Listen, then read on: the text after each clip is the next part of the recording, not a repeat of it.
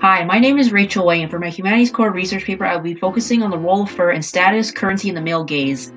My primary source is a magazine from the 1920s about women's fur garment trends, published by the Fur Vogue Publishing Company. In this December 1921 issue, fur merchants discuss why it is indispensable for every woman to own multiple fur coats for diverse social occasions in order to establish social standing. An array of advertisements offering fur garments, fur dyes, and season's greetings complete the publication. After the First World War, Americans celebrated their liberation from their previously grueling life, including being free from saving money by eagerly splurging on extravagant goods such as fancy clothing and luxurious furniture sets through purchasing on credit. With more time for leisurely activities like attending operas, parties, and dance nights, women in the post-war era flocked to more relaxed, athletic, and revealing silhouettes, including fur garments. German fashion designer Karl Lagerfeld once famously said, open quote, "In a meat-eating world, wearing leather for shoes and clothes and even handbags, the discussion of fur is childish," end quote. In today's luxury fashion, fur is still highly coveted because of its unattainability in terms of price, quality, and quantity. Unlike pieces from the 20s, furs are no longer mass-produced and affordable. They are marketed as exclusive items that only the rich can acquire. However, the efforts of organizations such as PETA have quickly changed the fashion industry's usage of fur within the past 30 years through campaigns such as the I'd Rather Go Naked Than Wear Fur campaign, which features celebrities like Pamela Anderson and Tyra Banks. While this campaign was arguably unorthodox and sexually charged, PETA effectively communicated their message. Consumers only began opening up to the anti-fur movement in the 70s when standards of living improved after World War II. People started considering the moral implications of their decisions, as is evident with the popularity of The Body Shop, an ethical and affordable cosmetics brand.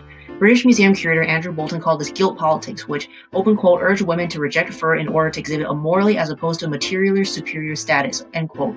As Ramchandani and Cosmanier stated in response, these contributions created the idea that, open quote, being ethical could also be fashionable, end quote.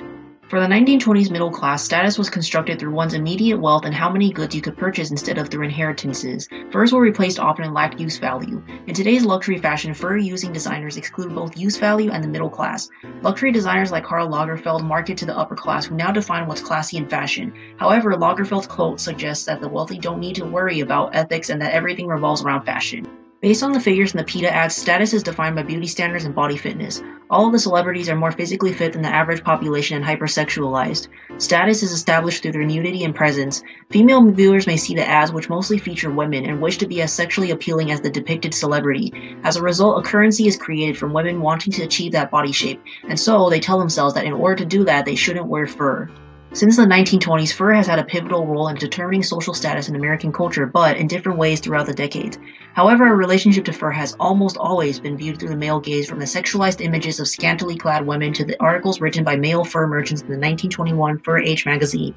In one such article, it was declared that any anti-fur sentiments at the time were due to women overthinking when so many demanded meat 3 times a day without a second thought. One remarkable instance when the male gaze seemed less prominent was with the Body Shop's marketing of ethical, reasonably priced goods that women loved. Here, the female consumer wants to be represented by what she purchases. The brand's founder, Anita Roddick, even went on to align her brand with the Against Animal Testing campaign. From these sources, it can be seen that fur has been treated differently over time due to changes in how status is perceived and expressed. However, fur has consistently been incorporated into characterizing and enforcing social standards and identities in American culture. Interestingly enough, it seems that a relationship to fur has been shifting from a primarily male gaze to more of an objective sort of gaze. Thank you so much for listening to this presentation. I hope you enjoyed it and learned something new.